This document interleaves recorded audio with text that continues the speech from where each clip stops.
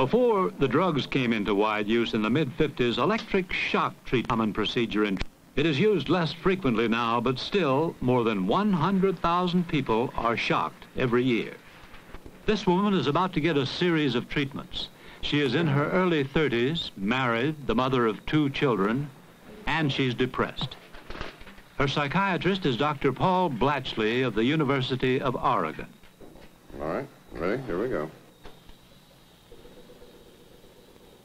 You're producing an electrical disturbance of the brain, a gross disorganization of the usual patterns, and presumably the abnormality that for which we're treating the patient is an electrical dysfunction, and for some reason we don't understand, when the patient recovers from the treatment, they seem to be in a better state of mind. Gonna do another one, Paul? I think so. These are short seizures. Unlike most other psychiatrists, Dr. Blatchley gives his patients several treatments in a short period of time. In this instance, the woman will get 4 shocks in about 20 minutes. Usually, they're spaced out over a period of days or weeks. Like all other psychiatric treatments, no one is quite sure how electric shock works. There are at least 50 theories, but no hard facts. The patient is heavily sedated. A second drug relaxes her muscles so completely she must be given oxygen to keep her breathing. Until about 20 years ago, the shock was administered while the patient was still awake, and convulsions were so severe, many patients broke bones while thrashing around. Here we go. With this new procedure, you can generally see the convulsion only in the toes. Okay. This patient convulsed more than usual. Her whole body shook. Okay, now what you should notice is that although the muscle activity is stopped, the electrical index of seizure activity continues. Here's the end of the seizure over here, see? And the muscular activity is not a good indication of the seizure itself. All right, we're ready to go. More people get more angry about electric shock than any other psychiatric procedure. Well, I think that's absolutely barbaric and a gross misuse of electricity, to say nothing of the poor people whose brains get fried. I mean, the way in which the brain normally actions, you deal with millivolts or thousands of a volt. ECT consists of hundreds of volts pass through someone's brain, and just like it's true that you can chemically control someone, yes, you can electrically shock someone out of their so-called crazy mind, but you don't shock them back into their right mind. You shock them into a shocked mind. At the termination of a course of ECT, under the best of circumstances, you are left with an acute insult to brain, leaving an individual confused, disoriented, without judgment, in which his emotional level may be quite disorganized, in which virtually impossible to obtain any intelligible responses on any kind of testing, and in which, if one measures the electrical activity of brain at that time, there isn't any question that there's been an injury. That is an allegation without foundation in clinical practice, I think. We certainly see no evidence of that. And since we've never had a death, there's no way of evaluating that in our patients, but perhaps someday there will be. In animals, we've not seen any evidence that when the animal is well ventilated and completely paralyzed, and when you do a treatment in the way that is analogous to the way we treat patients, that there's any damage whatsoever. If you look at the studies in which they claim there's no brain damage, you find the most bizarre findings, such as footnotes about one animal who was discovered to be bleeding in his brain, but they decided, the electroshockers who did the study, that this was irrelevant. If you take the 4 or 5 major animal studies that are allegedly prove no brain damage, you actually find damage in them. It's a most amazing fact if you actually look up the studies. I think that it is a treatment that is useful, can be beneficial, but that should come after certain other reasonable alternatives have been tried, because it has a certain hazard to it, but But quite aside from the hazard, in the sense of the actual physical hazard, I think that the individual certainly can experience it as something that is sort of forced on him or done to him. It can be felt as a kind of an attack, and I think it is far better that a person's treatment be carried on without them having to have gone through that experience, if you can possibly do it. The most consistent complaint about electric shock is the loss of memory that follows. Ellen Niemer can't even remember getting shocked 17 times several years ago, but her medical records confirm it. She is aware, however, of what it's been like for her ever since. I couldn't remember how to get to West Lynn. Now, that's very wrong. I lived there for 2.5 years. I didn't even know where that was. I didn't know that Martin Luther King was dead. I didn't know that John F. Kennedy had been assassinated. Those are just small little everyday, things that I had to deal with. Finding out, and then you ask people, well, what happened to Martin Luther King? Because you don't know. And they look at you like, my God, where have you been? Then you try to explain to them that you've had shock treatment and you don't know. Then they look at you like you're a total reject. Marilyn Rice was a highly paid government economist who had been given 8 shock treatments in a private hospital because of a depression. Several weeks later, she went back to work. I went back to work at the beginning of July. In that intervening time, I had come home and I was leading a very easy, groggy life here. And in looking back, it's very strange that I wasn't reading or studying as one would do when one's convalescing from anything. So I wasn't really aware of the extent of my memory loss. I just thought it was funny that I didn't know where things were around the house, and the little things, they seemed more amusing. But when I went back to work, you just can't believe that I felt that I felt alive, I could think, but when I reached back in my memory, there wasn't anything there. Our patients have very little memory loss, and for some it's completely undetectable, even within a day of treatment. And I suspect that is due to the fact that they are very well oxygenated during the entire procedure, plus the fact that we are using apparatus now that delivers far less electrical energy to produce the result than what was available before. There are a number of cases in which irreversible changes in memory or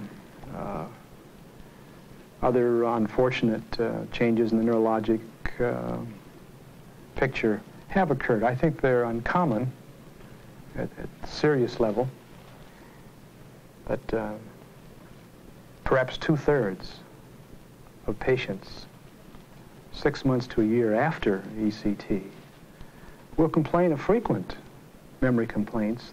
They may be trivial, but that there's something different. While the doctors argue, Ellen Niemer is trying to put her life back together again, filling in the bits and pieces she says are missing because of the electric shock treatments. For a while, she went to a real estate school, but still hasn't decided what she wants to do. Marilyn Rice spends most of her time at home now. After several months back on the job, she was given a disability pension from the government because she just couldn't remember all the things she once knew about our economy. She sued her doctor and the hospital for $1 million, but lost the case. The patient is a young man in his 30s, a college graduate from the Midwest. He's been through psychotherapy, chemotherapy, and electric shock treatments, and none of them worked. This is the ultimate treatment, psychosurgery, an operation on the brain, though there is no organic disease in his brain, to try and modify his behavior. This goes out there. He will remain awake during the 4-hour procedure. The surgeon is Dr. William B. Scoville. He was a complex case of 1/2 schizophrenia and 1/2 emotions. In other words, he had phobias and fears and depression. He was thoughts of suicide and anxiety, and although he was a graduated summa cum laude, he ended up unable to hold any job simply because he was distracted by his own fears. He also had a little perversion of thought processes, so we called him what we call a pseudo-neurotic schizophrenia. And it was both emotions and thoughts that were a little bit sick. Dr. Scoville calls this operation orbital undercutting, one of several new sophisticated techniques used in psychosurgery. 30 years ago, it was known as a frontal lobotomy. One technique then was to take a medical instrument shaped like an ice pick, insert it through the top of the patient's eye socket, and swish it back and forth, severing a portion of the frontal lobes from the rest of the brain. As many as 40,000 lobotomies were performed then, and many patients were left permanently impaired. In the past, we did more damage than we do now, but the point I want to make is that the damage done by the illness is so much more disabling than the damage the present-day operations do that I feel it's worth the candle. But the question remains, how much do we actually know about the brain? And particularly, how much do we know about the brain's role in controlling emotion and behavior? This is where the greatest advances are now being made in brain function and physiology. It's only in the last 25 years that we have been able to pinpoint a certain number of these. We've made enormous advances over what was known 25 years ago. From my reading and my experience, working with brain and research and so forth, I'm not at all satisfied that we understand enough or understand the consequences long-term of irreversible alterations of even small parts of brain. If we don't know that much about the brain, how can anyone operate on it for psychiatric reasons? Is it a reasonable surgical procedure? Or is it an experiment? Certain people say it's experimental, but I don't think any psychosurgeon say it's experimental. It's been in existence over a generation. It came out in 1933 or 34, and this is now 77. And it's been tried, and a great deal of physiologic studies have been made, of chemical studies. It's been studied more exactly than most surgical operations have. So I don't call it experimental. Psychosurgery, is that a reasonable practice? No. Even for the most serious of illnesses? No. Even after everything else has been tried? Well, when you say practice, I get the feeling you mean, is it a reasonable therapy? Yes, that's right. No, but it's not a therapy. That's the first thing that needs to be said, is it's an experimental procedure. Now, if we recognize that it's experimental, then we'd have to ask all your questions over again and say, is it a reasonable experiment? Is it a reasonable experiment? I would say it hasn't been conducted reasonably so far, and I don't see any signs that it's going to be. And what I mean by that is a reasonable, and I'm using the term reasonable to mean ethical, legal, and above board. That would imply, first of all and foremost, that the subject of the experiment is told that he's being experimented upon. And that isn't done. See, now this is gray matter and white matter. This is white matter here, and that's gray matter there. This is the crucial part of the operation, the actual cutting of the brain. That's outside the brain. Now I'm headed to the same spot inside the brain. All right, now this is to show. This is the bone. This is the brain. Now I want to show you inside the brain. Dr. Scoville is now using a microscope to guide him. The image is fed to a television monitor in the operating room. That's undercutting. This is white matter. Since nerves cannot heal themselves, the procedure is permanent and irreversible. There is no repairing it. For better or for worse, the patient is a changed person. The fundamental issue of altering brain to change behavior, and therefore your being or your personality, in however small amount, even if for a good purpose, for changing some behavior that's gotten you into trouble, you are invading that private space which we all have as individuals, in which we're unique. No questions in my mind about that one. They feel that the brain represents the soul, and therefore represents the total personality, and any operation on the brain that would alter the person's thoughts or emotions must almost be like suicide to that person. And so it's a mystic thing, and it's almost a religious thought, that they feel that God made them personality A, and how can a surgeon be so presumptuous as to convert him to personality B? And I understand that, I sympathize with it, but they don't realize that they haven't seen how sick that person was. Finally, it's over.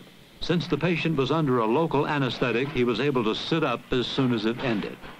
And how different do you feel? Do you feel better, worse, or just the same? Right now, there's a little headache right now. You've got a little headache. Yeah. That was last winter. The patient is now back home, and he says he doesn't feel any differently. His parents and his psychiatrist, however, feel he has improved somewhat. Dr. Scoville says it will take up to a year to determine if the operation did any lasting good. Get up this afternoon if you have to go to the toilet, etc. And I think you'll be pleased. And I hope I will be. All right, sir. The final word on psychosurgery will come from Joseph Califano, the Secretary of Health, Education, and Welfare. In 1974, at the urging of Congress, a commission was established to determine, among other things, whether psychosurgery should be continued in this country. Secretary Califano now has the commission's final recommendations. The commission recommended that psychosurgery be permitted under very careful guidelines, with a hospital review board to consider every case and with the informed consent of every patient. In its earlier drafts, the commission regarded psychosurgery as an experimental procedure. It now says only that its safety and efficacy have not been sufficiently proved. The fight against psychiatry, as it is practiced today, is led by a growing number of organizations made up of former mental patients. One of these groups, based in San Francisco, publishes this newspaper. It is called the Network Against Psychiatric Assault. It's just inconceivable to me the amount of power psychiatrists have gathered, and it's really a kind of mystifying power that they have accumulated in gulling the people to accept these monstrous treatments that do nothing but destroy brain tissue and dehumanize people and make them dependent and helpless, instead of really benefiting them, and instead of just allowing them to be themselves. They come in and impose these treatments and force them into a conformist pattern of conduct and thought, which the individual doesn't choose for himself. It's this aspect of their forcing themselves on the personalities of individuals that is especially ugly and grotesque. What we really do in the society is that we lock up people who act in ways that we don't understand and that make us feel uncomfortable. But to salve our own consciences, we say, well, you're not a criminal, you know, you're just some poor, unfortunate schizophrenic, and so we're going to put you over here in this hospital where the doctors and the nurses are going to take care of you and make you well again. You know, if you call a place a hospital, everybody knows what a hospital is. A hospital is where you go to get helped. And if you call it a prison, everybody knows what that is. Well, we know it's a prison. A prison is a place where you can't get out of, that you can't get out of when you want to get out of, except in the case of mental hospitals, they're prisons for people who haven't broken any law. In Boston, a similar group, the Mental Patients Liberation Front. When I got out of the hospital the last time, I was a totally demoralized person. I believed, and I'd been told, I was told in so many words by a psychiatrist. He said to me, you're never going to be able to survive outside an institution. Your personality, you have a defective personality. And I believed it because he was a psychiatrist, and I was, I was this thing. And it took me a couple of years to get any kind of confidence at all. I mean, I never would tell anybody in those days that I was an ex-patient. I felt very bad about myself. I was just sort of waiting for this inevitable breakdown, which I'd been assured was going to happen because I'd been told I was never going to survive outside an institution. And what really started changing me was getting into mental patients liberation, which happened about 5 years ago. And the strength that I have now comes from realizing that all those things that I thought of as my craziness and my delusions were true, that the hospital had damaged me, that psychiatrists had damaged me, that drugs had damaged me, and the strength has come from fighting back. There are many people who can't fight back. Bob Sparkman is one of them. He has been in 13 different mental institutions in the last 16 years. He lives in a small, dingy room in a run-down rooming house in New York's West Side. He often stays up most of the night listening to the radio and reading his Bible. He sleeps most of the day. Late in the afternoon on most days, Bob Sparkman goes to the Bridge, a drop-in center for former mental patients. The Bridge tries to ease the transition from the mental hospital to the outside world by teaching and sometimes reteaching basic survival skills. It's also a social center. Bridge is very important because I'd have to stay in my room all the time if the Bridge wasn't here, or I'd have to walk the streets. But I come to the Bridge to have coffee, cigarettes, and fellowship. I share the Bridge with some of the people I've met here. But the Bridge is not enough. What I need is love. I need love, man. Not love, kind of, I have a friend who has a girlfriend, that kind of love. I'm not talking about that kind of love. I need person who's concerned with me. I'm looking for someone else just as needy as much as I am, so we can share together and fool everybody. Bob Sparkman is still on medication. It's the only aftercare he gets. Well, I went to the clinic on 57th Street, the Kirby Clinic, and I get my medication. They ask me how I am. Even though they ask me how I am, but they're not interested in my answer. What makes you think that? It's true. It's part of the communication. How are you? And they're doing something else as I'm answering. How many of your patients, when they leave here, are simply under control to an extent, and how many of them have learned how to deal with the problem that brought them here in the first place? Good question. I would say that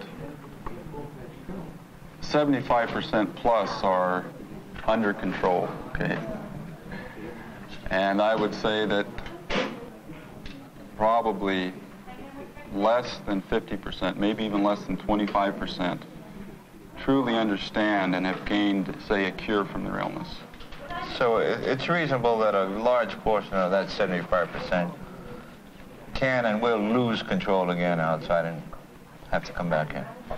That does seem to be the pattern. I wouldn't want to say that as many as 75% come back here. A lot of people do come back in, and I think that's one of the real pitfalls and tragedies of our mental health system. There is no, let me put it this way, there's some, but the follow-up, the aftercare, the treatment outside this place is where things fall apart. Patients many times do kind of get it together, at least well enough to leave this place, even without an understanding of it, but well enough to go back into society. And then something happens out there and there's no follow-up, or the patient doesn't go, or somebody didn't care, or the appointments are broken, and the patients become ill again. And that, to me, is the real tragedy of our mental health system. Ellen, how many former mental patients are you in contact with, and how are they getting along? About 50 of them closely, and I don't know how many throughout the state. How are they getting along? Fine, as long as society lets them. They don't have good jobs. They don't have, like Sally, she's a college graduate. She's got her master's in teaching. She can't get a teaching job in this state. She's never heard of flea. She's been sick. There's a lot of your most talented people that are have mental problems that should be hired and respected with company benefits. These are the people I resent that don't hire them. These are the people that turn them right around, right back into the hospitals. No one seems to think that mental hospitals are the answer. At best, they're a holding operation until we think of something better. You know, it's undeniably true that there are some people who get upset in ways that are labeled mental illness, and they do things or say things that other people look at as bizarre. I mean, that's true. But the whole question of how to deal with it, and to our point of view, dealing with it by putting people in mental hospitals just compounds the problem. You know, you just as well have euthanasia if you're going to shut people up in Napa, like happens to them. I mean, we all have read and, you know, maybe have seen people who've gotten lost in mental institutions. Just forever. So why don't we just take them and shoot them all down? Or why don't we be like the Nazis and shove them all in ovens and gas them? You know, if they don't belong in society, get rid of them. Is that what you're saying? And what about psychiatry? Well, I've proposed that psychiatry be abolished. I think buried. I think that people who have real brain disease, as most of the patients in hospitals like this have, should be looked after by neurologists and by psychiatrists who are then retrained in neurology and who really look after and understand brain disease. I think the rest of psychiatry, the outpatient private practice psychiatry, should be redefined as education. That people who have problems of living should be able to go to people, call them tutors if you like, and that they should be paid as tutors. They shouldn't be paid as part of a medical insurance scheme. Just like if you want to learn French, you contract with a tutor and arrive at a price to learn French. If you want to learn about yourself, you should be able to contract with a tutor to go and learn about yourself. But we shouldn't be calling that medicine. We who have made this report do not know enough to endorse or to refute Dr. Torrey's stern proposal that psychiatry be abolished and its functions be distributed to strictly medical doctors and to counselors on the problems of everyday life. But we have seen enough to suggest it would become psychiatry to proceed with more modesty and much more self-discipline. It deals, after all, with something for which there is no clear definition, mental illness, and therefore often there is no certain diagnosis. Too often the distinction between sanity and insanity is there and there, we're out here. For our part, we non-psychiatrists can do something. Banish from our minds the suspicions and restrictions society attaches to people with mental problems. Cultivate tolerance and compassion. For there but for the grace of God go we.